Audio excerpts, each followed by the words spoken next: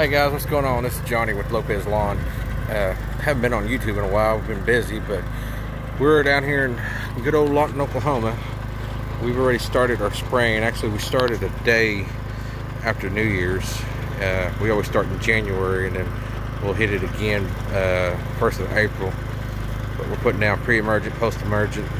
Got a water softener in there to break up this hard water. This area here, their water is really bad, so. But guys are doing the hand sprayer right now. Usually on yards like this that got a lot of incline, I don't use my permagreen. It's just easier pretty much to do this. I hate it with the hose because we got to run two guys just to man the hose and one spraying. But let me show you what I'm working with. This is my 2003 Chevy 1-ton gas, got the 6.0 in it. And this truck is my kind of do-all truck.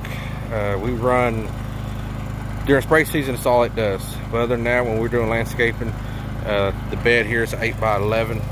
We can put rock, dirt, pallets, sod. I can put 2 pallets of sod easy on it. We use it for all that stuff. What I got back here, got the John Deere generator. It's a PRG 3600M. I use this for a lot of things. Right now we've got it hooked up to this nurse tank. It's just got clean water, and the way we do it is when we run low on one of these tanks over here, we have a hose right here, so we can fill up all day long. We don't have to worry about anything, and we just kick the generator on, gives us electricity for the pump that's in there, and then keep a little small hand sprayer, just for little things. And then this backpack sprayer. On backpack sprayer, this one here is a Chapman, battery operated. This is going my 2nd season with it. There's a battery. But just to give you guys an idea, I paid 150 bucks for that thing, brand new. And we run it hard. Let me come over here. We run it hard. And I'll tell you, that battery, out of all the battery operated things I've ever owned, that thing does not go dead. We can run it and run it. I've never yet, so far I've rented over a year now, and I've yet to run out of battery on a job. Now, do we use it every single yard? No, but we do. There's some yards that we have sprayed, like smaller backyards, we'll just use that. And I mean, we run it pretty heavy, I guess, but battery's good on that thing, especially after a year.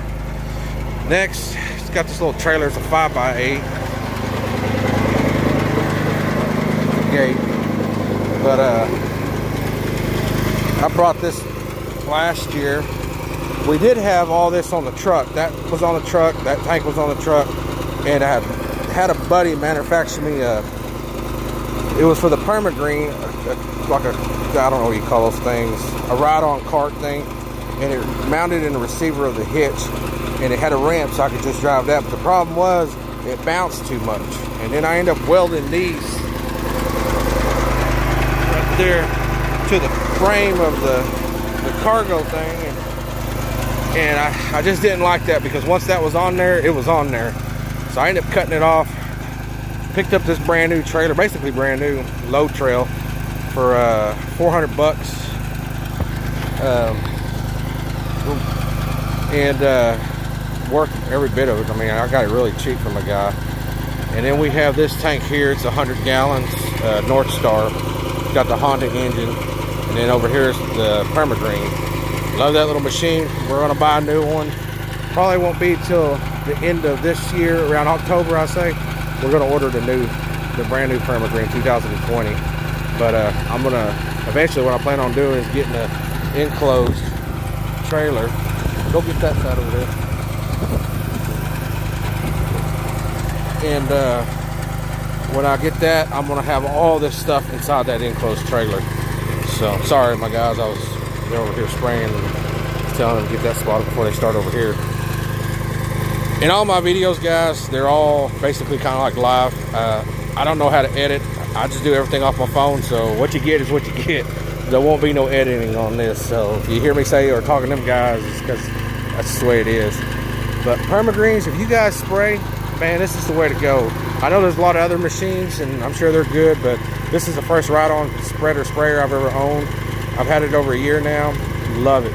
It's nothing to look at, but it gets the job done, especially on the big yards. We use it. We got a plant we're fixing to go spray. It's about 1.5 acres, and we'll be using that. But this is our setup for spraying. Like I said, I'm hoping by the end of this year I want to get an enclosed, like a 6x12, and that way I can have everything contained in there, and all I have to do is hook on that trailer and go, and that'll free up some bed space on this truck. But for now, this works great. I got everything here I need, and we'll be spraying for the next 3 months. So, and then next month we'll start scalping all these yards, cleaning them up. But anyways, hope you guys enjoyed the video. I'll be making more soon. We got some big deals going on. I got another trailer enclosed that we're getting brand new, supposed to be here in a couple of weeks. And I finally decided on what mowers I'm getting. They're in, and I'll be doing a video on that. So you guys have a good day.